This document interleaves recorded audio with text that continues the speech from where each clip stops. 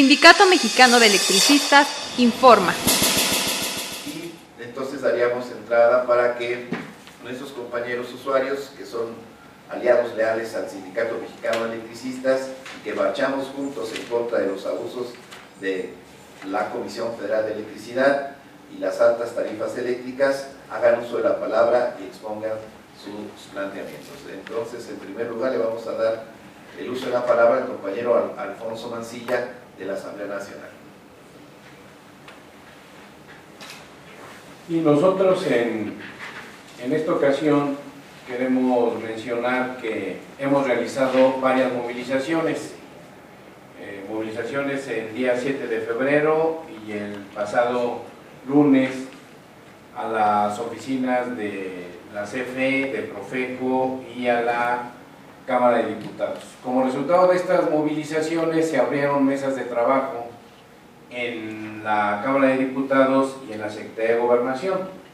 Y nosotros planteamos que el problema que tenemos, el hostigamiento, la amenaza, las arbitrariedades de la Comisión Federal de Electricidad que realiza día a día para los cortes arbitrarios, para los cobros ilegales, van a cesar una vez que haya verdaderamente un trabajo de cambios legislativos,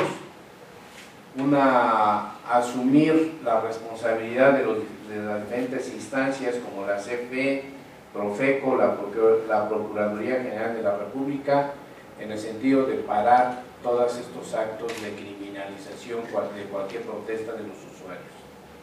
Y nosotros hemos presentado a la Cámara de Diputados, hemos establecido una mesa de trabajo donde planteamos 6 aspectos nodales para resolver el problema de la energía eléctrica, sin la cual no podemos parar lo antes dicho. Uno de ellos es la renacionalización de la industria eléctrica conforme a los artículos 25, 27 y 28 de la Constitución Política de los Estados Unidos Mexicanos, que ponga un alto a la privatización de la energía eléctrica. 2. Exigir tarifas eléctricas social justa y borrón y cuenta nueva, o sea que deben de considerar las condiciones sociales, económicas, culturales y del territorio para fijar una tarifa y considerar por lo menos 200 kilowatts gratuitos para los usuarios de bajos ingresos, subempleados, desempleados o los que no reciben propiamente un salario. 3. Acceso a la energía eléctrica como un derecho humano a rango constitucional, conforme al artículo 1 de la Constitución Política de los Estados Unidos Mexicanos. 4. Que sea la Cámara de Diputados con la participación social la que fije las tarifas eléctricas y no la Secretaría de Hacienda y Crédito Público. 5. Alto a los megaproyectos que no respetan las opiniones y decisiones de las diferentes comunidades afectadas. Y 6. Definición del organismo público descentralizado que proporcionará el servicio en la zona centro del país y que nazca financieramente sana y contrate a los trabajadores electricistas en resistencia. Este punto es de donde nosotros desarrollamos la alianza natural con los compañeros del Sindicato Mexicano de Electricistas. Pero estos trabajos que hemos tenido con la Cámara de Diputados nos enfrentamos a una actitud burocrática, a un desinterés desde nuestro punto de vista, ya que hay suspensión de las reuniones sin justificación alguna y tal parece que la Cámara de Diputados solo utiliza este espacio para el desahogo de los usuarios ante las arbitrariedades de la CFE, sin entrarle al meollo del asunto y a fondo para la solución de este problema. La Procuraduría Federal del Consumidor no se queda atrás. Hemos tratado de solicitar audiencia con el procurador sin tener ningún éxito hasta el momento y solamente nos mandan a funcionarios a hacer discusiones sin sentido. Nuestras exigencias con la Profeco es de que giren las instrucciones a la CFE para el respeto de nuestra queja, porque llega a CFE y no respeta ningún documento que hayamos tramitado ante Profeco y realizan los cortes, amenazas y hostigamiento a los usuarios. Y nosotros decimos que la Profeco debe de asumir su papel de conciliador, girando el oficio a la CFE en cuanto nosotros ingresamos la queja por ventanilla, y nosotros exigimos que se haga respetar el artículo 8º de nuestra Constitución, que es el derecho de petición, y no estar esperando los procedimientos internos de Profeco para comunicarle a CFE, y entonces ellos supuestamente actúan en no realizar cortes a los usuarios. Ante todas estas actitudes, nosotros hemos intensificado la organización de los comités de usuario por calle, colonia, delegación, y tenemos programadas acciones a realizar en las oficinas de la CFE y Profeco para hacer respetar nuestras quejas y la cultura de la legalidad. Por lo pronto, vamos a participar en la marcha convocada por el Movimiento por el Rescate de la Nación el 18 de marzo de 2013, que está programada a las 17 horas, del Ángel de la Independencia al Zócalo de la Ciudad de México. Y terminamos diciendo, nosotros hacemos responsables a las autoridades de la CFE, Profeco, PGR y las que resulten responsables de cualquier acción represiva, las amenazas y hostigamientos que sufran los usuarios de energía eléctrica por la protesta contra los cortes de luz, contra la instalación de los medidores digitales y los cobros ilegales de la CFE, porque queremos dejar en claro, la CFE no tiene facultad para cobrar la luz en la zona centro del país, así sea un peso. Por esa desvergonzada sentencia que sacaron la tremenda corte contra el Sindicato Mexicano de Trabajadores, en la cual no se reconoce al patrón sustituto, por lo tanto no tenemos proveedor sustituto. Gracias. Muchas gracias. Para ahondar en el tema, le vamos a dar uso a la palabra al compañero Leopoldo Vargas, de la delegación Gustavo Amadeo. Sí, gracias. Buenos días.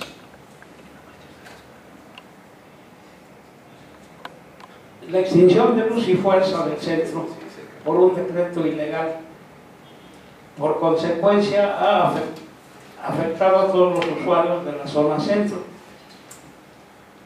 Por tal motivo nos vimos en la imperiosa necesidad de organizarnos como usuarios y así formar la Asamblea Nacional de Usuarios de Energía Eléctrica. Actualmente estamos en aproximadamente 12 ciudades de la República. Nuestras demandas son la renacionalización de la industria, una tarifa social justa, la conformación de una nueva empresa que dé servicio a la zona centro, borrón y cuenta nueva, no a los medidores de prepago, no a los cortes, no al robo de las líneas de cobre, que es lo que están haciendo los contratistas de CFE. Se roban el cobre y cambian por aluminio, lo que afecta a la energía eléctrica de las viviendas. No queremos el aluminio.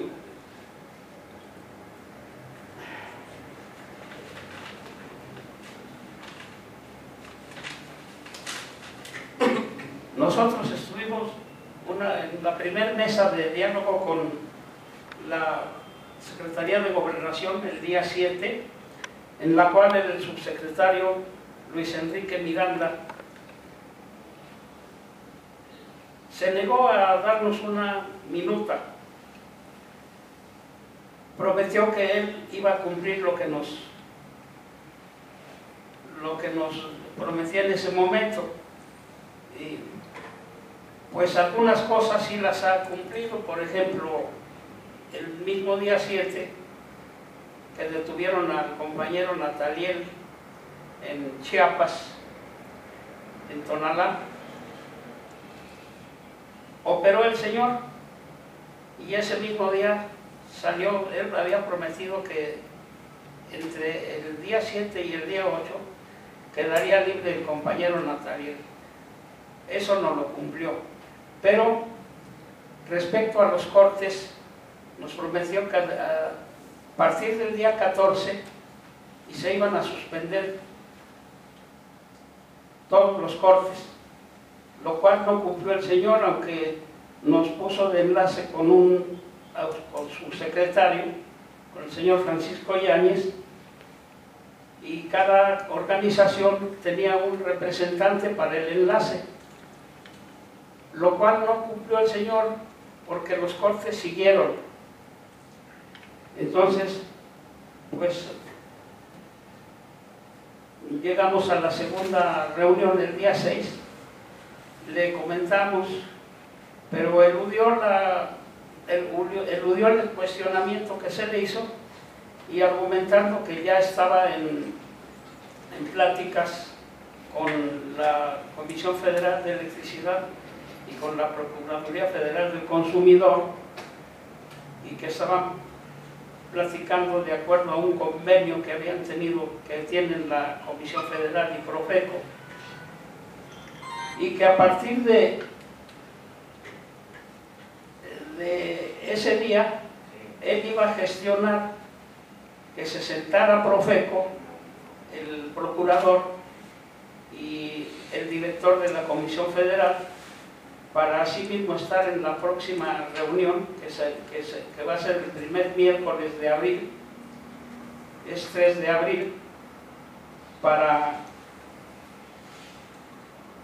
obligarnos a que paren los cortes, que paren las intimidaciones, en fin, que se resuelva el conflicto momentáneamente de los usuarios, que somos los que estamos en total indefensión, porque las autoridades no han actuado como se debe. Entonces nuestras exigencias, además de que paren los cortes, es que haya una tarifa adecuada, considerando la marginación, la pobreza de muchas partes de la República, donde la gente tiene inclusive en sus viviendas piso firme y otras pisos de tierra. Esos son los indicadores de pobreza para que las autoridades se pongan las pilas, como se dice, y actúen de manera adecuada para resolver este problema. No queremos nosotros actuar con violencia, nuestra resistencia es pacífica y seguiremos apoyando al sindicato hasta que se resuelva el conflicto. Queremos hacer una petición, que los medios, que toda la opinión pública sepa que también estamos luchando, apoyando al sindicato para que les regresen su trabajo a 16,000 y pico de trabajadores que aún están en resistencia. Muchas gracias. Una vez, Héctor, estás en el uso de la palabra. Solamente para complementar lo que han mencionado los compañeros, es de que la movilización del 7 de febrero se realizó a partir de convocatoria de 3 fuerzas que expresan el Movimiento Nacional de Usuarios de la Energía Eléctrica. Por un lado, la Asamblea Nacional de Usuarios de la Energía Eléctrica, por el otro, la Red Nacional de Resistencia Civil contra los Altos Cobros de la Energía Eléctrica y el Sindicato Mexicano de Electricistas. A partir de la movilización del 7 de febrero, la primera movilización nacional de las 3 fuerzas que están luchando en contra de los altos cobros de luz y por una tarifa social y justa, hay un reconocimiento de 2 instituciones importantes. Por un lado, la Secretaría de Gobernación y la Cámara de Diputados. Estas 2 instituciones, el día 7, reconocen que hay un problema social generado por los altos cobros de luz. A partir de ese reconocimiento se inician los trabajos y se inician los procesos de diálogos en cada una de las estructuras de estas instituciones. En Gobernación se ha podido destrabar principalmente los procesos penales que se han girado por parte de gobiernos estatales, gobiernos federales y la misma CFE en contra de compañeros que se han movilizado contra los altos cobros de luz. Se ha podido avanzar en ese aspecto, pero no se ha podido avanzar en el aspecto de fondo, que es iniciar un diálogo franco y de fondo sobre el problema que es el régimen tarifario.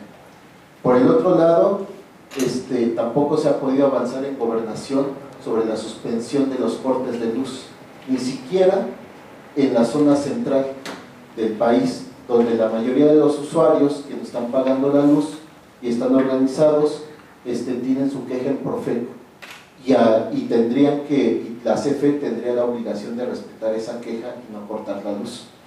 En eso no se ha podido avanzar. Lo único que se ha acordado es que en la próxima reunión en gobernación va a estar la representación de la CFE y de Profeco para tratar de llegar a un acuerdo de cómo distensar el asunto que está generando los cortes de luz en las diferentes comunidades, tanto en el centro del país como en la zona norte y la zona sur. En la Cámara de Diputados, el día 7, también fue muy importante que las fracciones parlamentarias estuvieran todas con sus representaciones en la Comisión de Energía y reconocieran, los priistas reconocieron de que sí hay un problema social generado por los altos cobros de la energía eléctrica. Es más, que la mayoría de esos diputados en sus distritos que fueron electos es un tema que ellos prometieron resolver. Entonces, a partir de eso, se ha empezado un proceso de diálogo y en la próxima reunión, que fue suspendida, que no nos dieron la razón y que se trasladó para la próxima semana, se va a iniciar la instalación de 3 mesas para abordar los diferentes puntos que el movimiento está exigiendo.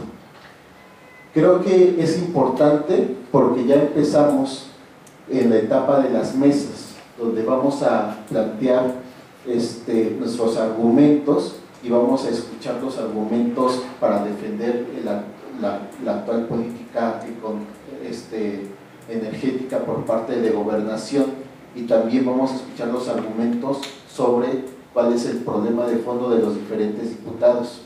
Las mesas van a continuar y esperamos que las mesas puedan resolver el problema de fondo. Pero eso no significa que tengamos confianza en las instituciones, ni en gobernación, ni en la Cámara de Diputados. Esta desconfianza hacia las instituciones tiene una base fundamental en lo que la Suprema Corte hizo con el Sindicato Mexicano de Electricistas. Por eso hacemos un llamado a los usuarios a que nos sigamos organizando, a que sigamos movilizándonos. Gobernación sí ha cumplido en destrabar algunos procesos penales, pero el 7 de febrero prometió que a partir del 14 de febrero se iban a suspender los cortes de luz. Y los cortes de luz no se han suspendido.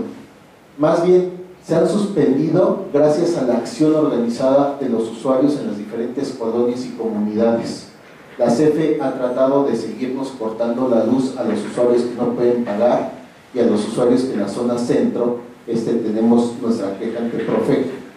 Entonces, los acuerdos que tengamos con gobernación los tenemos que hacer valer a partir de la fuerza que demostremos tener en el territorio. Por eso es fundamental seguirnos organizando, seguir extendiendo la resistencia y seguir manteniendo la unidad del movimiento, la unidad de la Red Nacional de Resistencia Civil, de la Asamblea Nacional de Usuarios de la Energía Eléctrica y el SME, es fundamental para seguir expresando una fuerza, una fuerza interesante que se está oponiendo a las consecuencias de una política económica en una rama muy concreta que es la energía eléctrica. Muy bien, y le vamos a dar también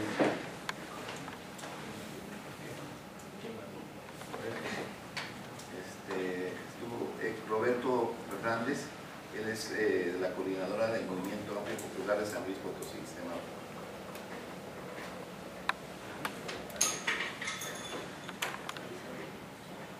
Bueno, nosotros quisiéramos puntualizar lo siguiente.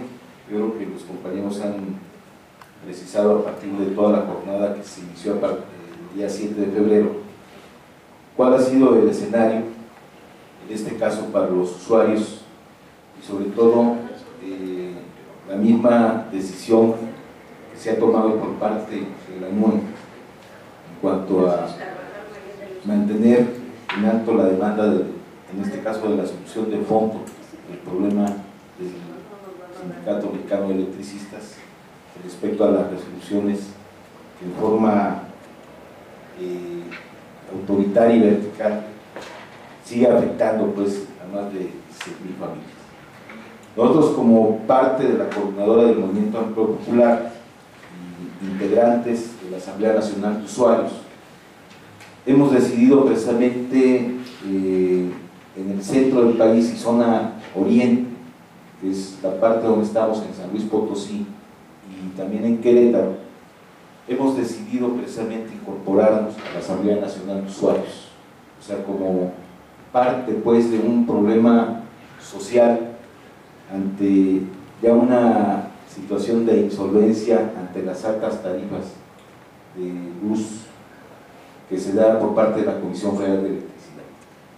Hemos estado presentes no en un acompañamiento, sino integrándonos pues en las tareas, en este caso de denuncia de acciones en contra de la Comisión Federal de Electricidad, y se han hecho movilizaciones en los diferentes centros de Comisión Federal de Electricidad, tanto en Querétaro como en San Luis Potosí. O sea, nos hemos sumado pues a estas jornadas, y sobre esa base también nosotros creemos que el problema, aunque hay un reconocimiento de parte de los diputados del PRI y de las propias autoridades federales de que el problema de las tarifas es un problema social, el problema que se tiene que hacer extensivo en este caso, precisamente como un derecho social y humano en cuanto al uso y al servicio de la energía eléctrica a favor, en este caso de las comunidades campesinas, indígenas y colonias populares que hay a lo largo y ancho del país. Creemos que el movimiento va a seguir creciendo, así como se ha sumado Querétaro, San Luis Potosí. Yo creo que, y así como están los compañeros de la red, también va a ir profundizándose en otros estados. El problema ya de una situación insostenible para el pago por parte de muchos usuarios a lo largo y ancho del país, y es algo que tiene un carácter más profundo en cuanto a que sí se debe de revisar cuál es la política energética por parte de este gobierno federal y saber en este caso cómo vamos a dar una solución de fondo. Nosotros, como parte de la coordinadora, nos sumamos pues a la jornada que ya señalaba el compañero Montes de Oca, ¿sí?, los compañeros también de la ANUE, y vamos a fortalecer desde lo regional y lo local estas acciones simultáneamente, tanto en Querétaro como en San Luis Potosí. Y nos sumamos en este caso a la solución de fondo de los 6 puntos, formamos parte también de las acciones y las mesas de trabajo, y queremos señalar que nosotros como organización social vamos a sostener nuestra demanda principal, que también es una de las cuestiones que hemos estado metidos desde hace más de 3 años en la solución de fondo al Sindicato Mexicano de Electricistas. Muchas gracias. Gracias. También le damos la bienvenida a los compañeros usuarios de la delegación Iztapalapa, compañeros Osorio Vidal, Nelvi Palazado y Angélica Carvajal. Y también nos acompaña la compañera Carolina Ortiz del municipio de Iztapalapa. Todos son usuarios del servicio que, como ustedes ya escucharon, están reclamando el cumplimiento de los acuerdos que se han tomado en la Cámara de Diputados como en la propia Secretaría de Gobernación, y denunciando la campaña de criminalización en contra de los usuarios, los cortes arbitrarios de Comisión Federal de Electricidad y la solidaridad con el Sindicato Mexicano de Electricistas, cosa que nosotros agradecemos infinitamente. Le vamos a preguntar a los medios si tienen alguna pregunta que hacer, aquí a los conferencistas. Más o menos tendrán un número de cuántas, mencionaron que eran 2,000 familias, pero no sé si sean todas las que estén involucradas en este asunto de los problemas de corte de luz. Sí, ahorita esa sería la pregunta, va a contestar mi compañero Guillermo Juárez Bodilla. Sí, en concreto la pregunta sería ¿cuántas quejas hemos metido hacia la institución? Sí, ¿cuántas Ahorita quejas? se han metido más de 250,000 quejas. ¿Y eso es de todo el país? ¿Solamente de la región? No, básicamente es de la zona centro del país, lo que atendía Luz y Fuerza del Centro. Y dijeron que ya se habían detenido los cortes, pero también mencionaron que han continuado. ¿Cómo está esto? ¿No hay un acuerdo en ese plan? Hay una posición clara, están coludidos la Profeco con la Comisión Federal de Electricidad y no se está respetando el Estado de Derecho. De hecho, el artículo 103 establece que una vez interpuesta la queja ante la institución de Profeco, la Profeco tiene por obligación en términos de 15 días emplazar a Comisión Federal de Electricidad, notificarle y decirle que tiene una queja interpuesta en su contra. Y el artículo 103 establece que una vez interpuesta la queja, desde su inicio no podrán interrumpirse el servicio de suministro de energía eléctrica por ser un servicio primordial para cualquier ser humano. Y ahorita la posición de la Comisión Federal de Electricidad es cortar la energía aunque el usuario haya interpuesto la queja. Han tenido varias reuniones ahí en Gobernación. ¿Esto significa que llevarán a cabo más movilizaciones? Porque al parecer no han avanzado. Sí, de hecho, la movilización del día 7 de febrero dio como resultado que se estableciera la mesa en Gobernación. Hay avances importantes en la mesa de Gobernación. Uno de ellos es el compromiso de que el próximo primer miércoles de cada mes, el próximo miércoles de abril, vamos a estar reunidos con el subsecretario de Gobernación, en el cual va a estar presente el procurador de la Profeco y el director de la comercialización de Comisión Federal de Electricidad.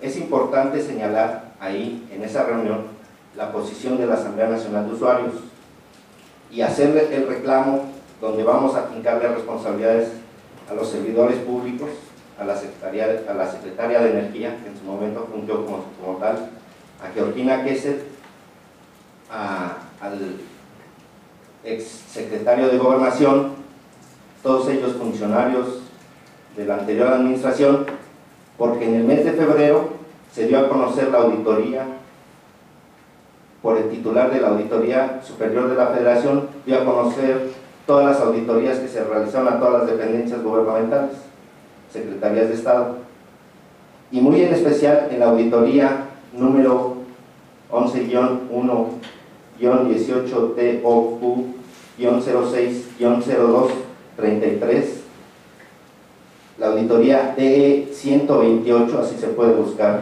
en la página de internet, en la página de la Auditoría Superior. Hay un dato muy relevante en el cual, dentro de los muchos daños que ocasionó la extinción de Luz y Fuerza del Centro, hoy se reporta un daño a la nación. A la extinción de Luz y Fuerza del Centro, los usuarios en la zona centro del país le debían a Luz y Fuerza 19.498.384.500 pesos. Para el 2010, Comisión Federal de Electricidad únicamente pudo recuperar esos 19,000 millones, 5.122 millones de pesos. Y en el 2011, únicamente recuperó 236 millones de pesos. Es decir, que a la fecha existe ya un daño a la nación por 14.140 millones de pesos. 14.140 millones no es una cantidad menor, es una cantidad considerable que por no haber tenido previsto la situación de la extinción de Luz y Fuerza del Centro, toda vez que fue una decisión unipersonal sin ver los alcances del daño que iba a ocasionar, hoy a 3 años 4 meses, fincamos la responsabilidad al anterior Ejecutivo Federal, al Escudo de Calderón, por haber tomado la decisión de la extinción de luz y fuerza del centro, porque hoy ya representa un daño patrimonial a la nación de 14.140 millones de pesos. Y en esta auditoría, desde luego que el dictamen fue negativo a Comisión Federal de Electricidad. En esta auditoría, Comisión Federal de Electricidad se pretende justificar diciendo que se firmó un convenio el 15 de febrero de 2011 en donde el SAE tenía por obligación entregarle a Comisión Federal de Electricidad un mandato con representación, es decir, que el SAE iba a otorgar una escritura pública, un poder con las más amplias facultades para ser mandatario general para actos de administración en términos del artículo 2554. No lo tiene Comisión Federal de Electricidad. Sabemos que lo único con lo que cuenta hoy Comisión Federal de Electricidad para estar dando la prestación de servicio en la zona centro del país es un convenio de comodato, mismo que es un convenio firmado entre particulares y no trae efectos hacia terceros. Es decir, los usuarios no podemos, ese convenio no es de observancia general, hasta en tanto, y la posición de la ANUE, de la Asamblea Nacional de Usuarios, es esta, y es la que vamos a señalar en gobernación, hasta en tanto no salga publicado en el diario oficial un ordenamiento de observancia general, que los usuarios ya tendríamos que cumplir como tal, hasta en tanto no salga publicado en el diario oficial, quien se haga cargo en la zona centro del país, sea un nuevo organismo público descentralizado, mandatado desde el Congreso de la Unión, o bien una decisión del Ejecutivo Federal, pero hasta en tanto no salga publicado en el diario oficial quien se haga cargo en la zona centro del país, hasta en tanto los usuarios en la zona centro del país no van a pagar la luz. Mantente alerta a nuestra transmisión.